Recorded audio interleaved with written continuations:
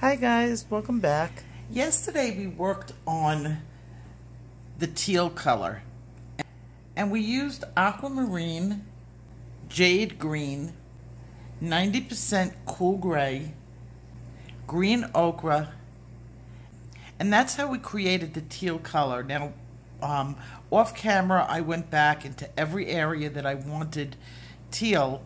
There's a lot more finished on it than there was yesterday.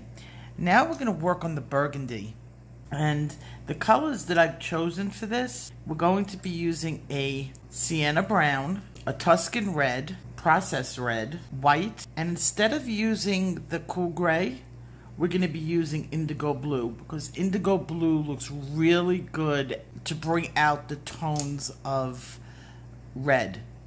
I know it sounds a little bit bizarre, but it really does work. I do it all the time. It's a beautiful combination, and I think the blue as the tonal color will look great with the teal. We're going to begin with that, and the base color. Now I just wanted to show you something on here.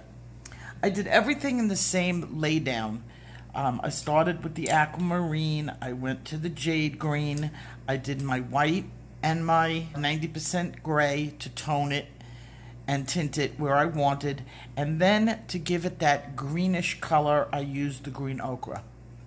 Now if you look at these three leaves, I did it backwards. I started out with the green ochre, and I did it completely in reverse, and you could see how much more green this is. Same pencils, different laydown. So play with that, and you'll see, you'll get different results. So today's laydown is we're going to begin with the sienna brown, and I'm going to start over here, and I'm going to just add in a little bit, a very light sienna brown. Now I'm using the sienna brown on the bottom to set the darker tone, because I want this to be a rich burgundy, like really wine colored, something that looks like that. Then I'm going to take my Tuscan red, and I'm going to do a layer over the sienna brown with the Tuscan red. Now remember, this color is not included in Prismacolor. We are creating a whole new color, which means this all needs to be blended out nicely. We have a pretty dark burgundy started, and I'm going to get in with my processed red. And what happens with burgundy is it blends or tints to pink. So I want that pink in there, so when I pull that white, I get that beautiful pink color that we want. And you'll see very shortly it's starting to come out.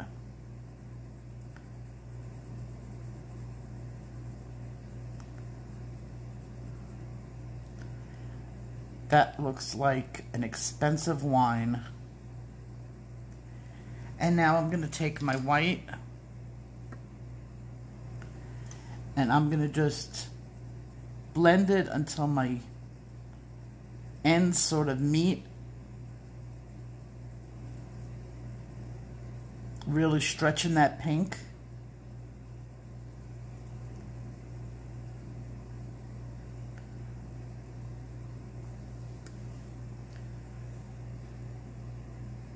And then I'm going to go in with my indigo blue, where I want my darkest colors, and see how the blue complements the red.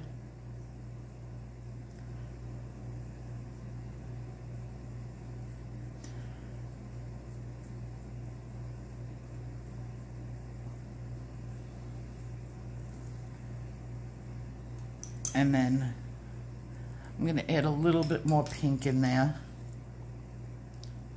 Just getting some next layers down.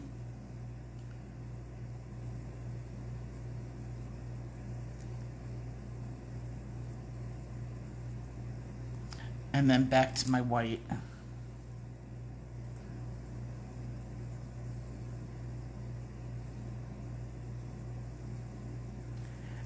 And we have a very nice burgundy that we just created. I'm going to do the same thing over here. I'm going to start with my sienna.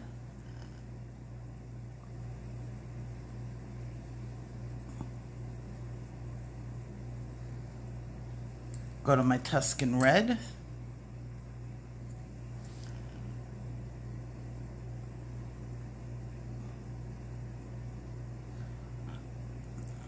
And then get my pink in there.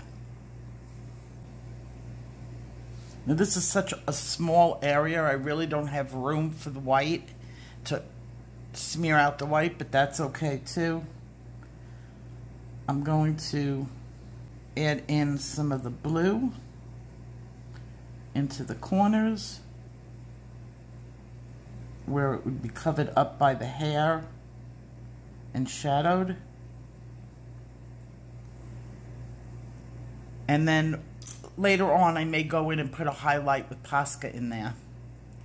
And there you have your burgundy. So I'm going to do that to this area. I'm going to work on in here, which is going to look beautiful. And that will be it with the burgundy that I can see. Now, I'm going to do the hair in a very rich brown. Because I'm going to have some red undertones in her skin too, which will look beautiful with the burgundy. So that is how I did it. I'm going to demonstrate it a little bit for you, and I got to start making dinner. On the menu tonight is tuna croquettes, and my husband is making his delicious tartar sauce, and with that we're going to have some blackened Brussels sprouts. Blackened Brussels. Can you say that? Blackened Brussels sprouts. Say that 3 times fast. So I'm gonna cook for you for the second half of this video.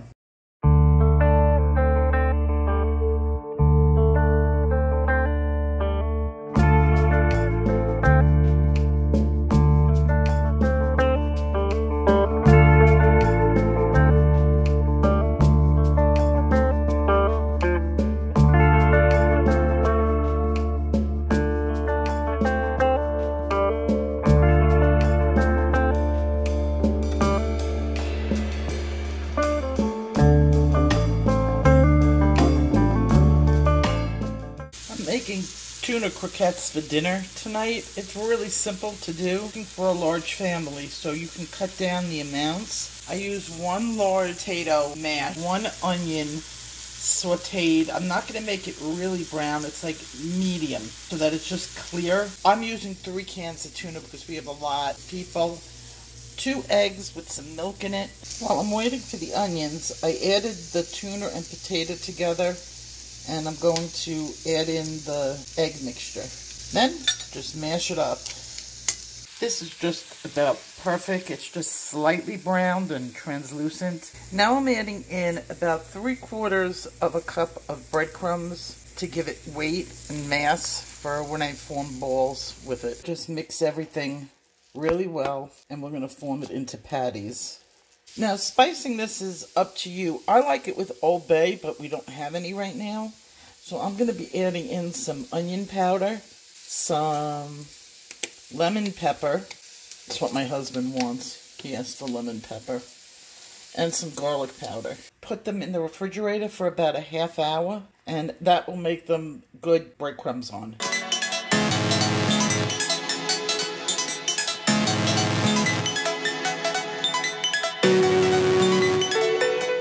4 days ago, I found a sprouted garlic in my pantry. So I have a scraps garden. Whenever I have scraps that I know regrows, I just throw it out in the garden. So I got a whole bunch of garlics regrowing. They're so easy to do. I'm soaking the bottom end in water, and you can see the root system is huge, and that's only 4 days. So they're just about ready, hitting the 6-inch mark. They're ready to go into the ground.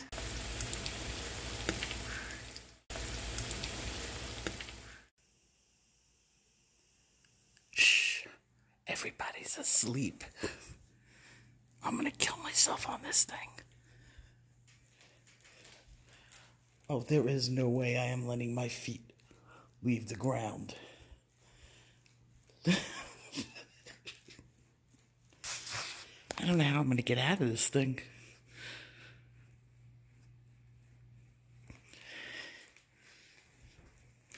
Okay.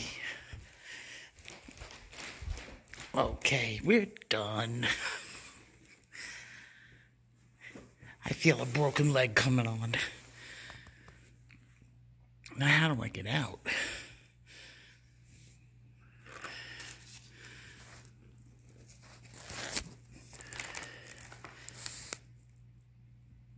I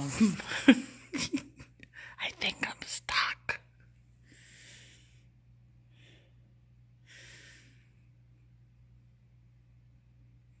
This is gonna be a problem.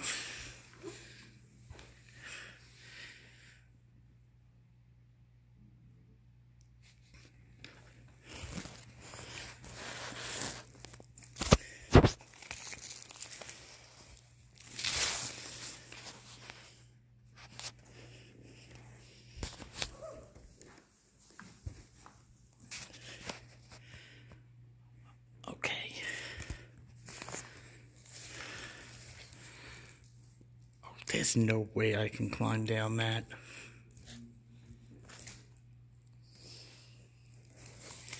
Houston, we have a problem.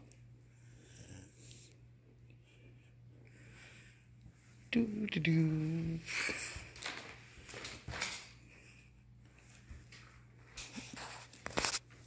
Okay.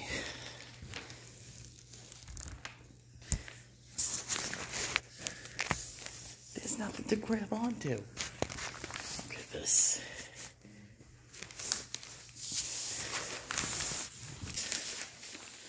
We are never doing this again.